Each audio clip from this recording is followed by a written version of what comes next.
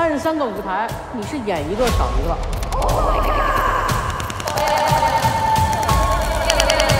比赛就去了第5个。我想要在你们节目活下去。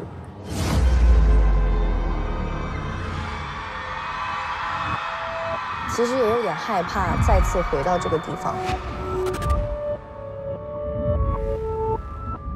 总会有人说啊什么没进步，其实我一直在进步，我不知道为什么别人就老是各种质疑你的声音都有。杨梅会唱歌，他一定是原来就是这个爸爸你的。大多数的时候，我的露出会是更多的综艺。我自己发的EP好像也没有什么机会真正的表演过。为什么我其实我现在工作挺忙的，还是空空的感觉。摘一下那个真人秀的麦吧。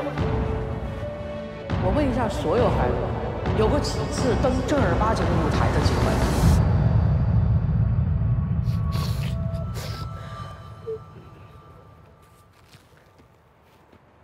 哥，你知道我参加这个节目我是带什么东西来的？我真的受不了这个，你知道吗？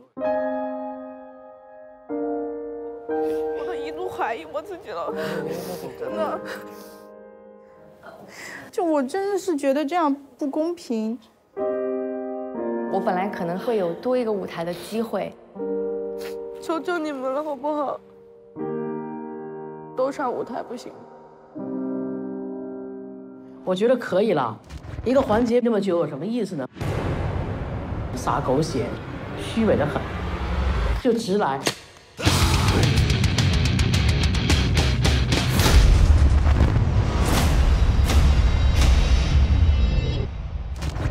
说好了来这里是为了暴力自己的，对吗？我的灵魂在颤抖。我从来没有见过这样子的他。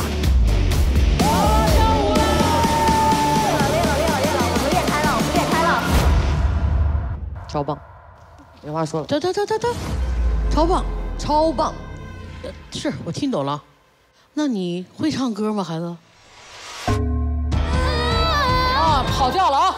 怎么能及格呢？能唱下来歌就算及格了。好，你看我，那我老了也能唱，真的。我相信“暴力”2个字只会增加更多人的负担和惆怅。我真的能接受的东西太少了。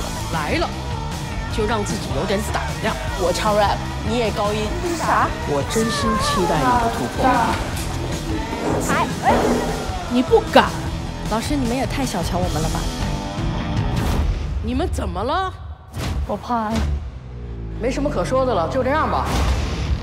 我没时间陪你们来玩。我想吐了，我的天！你把嘴闭上。往往通过“暴力”这2个字想达到目的的。一定是残缺不整。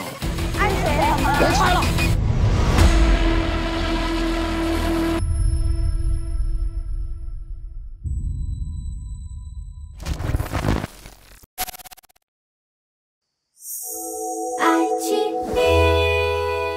iQiyi, strange name, amazing shows.